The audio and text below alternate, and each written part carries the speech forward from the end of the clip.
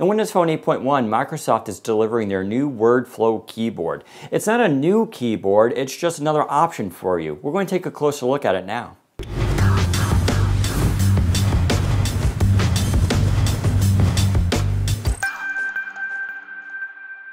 When it comes to the WordFlow keyboard, you don't need to enable anything. It's just part of the standard keyboard. So I can continue to type as I normally have and I get that word prediction. But if I want to try WordFlow, you basically just swipe on the screen.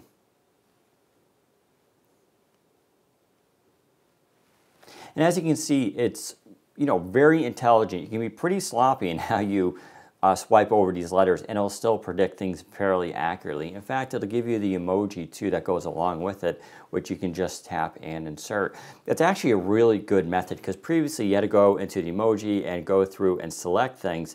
And although Microsoft gave you plenty of choices here, it sort of would almost slow you down. Now, when you type a certain word, like